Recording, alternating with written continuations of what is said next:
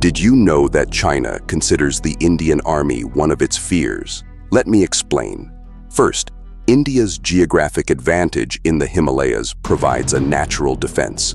Next, India's growing defense budget allows for constant modernization.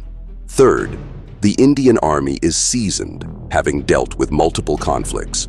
Fourth, India's alliance with powerful nations adds diplomatic weight. Fifth, India's focus on indigenously developed weaponry enhances its self-reliance.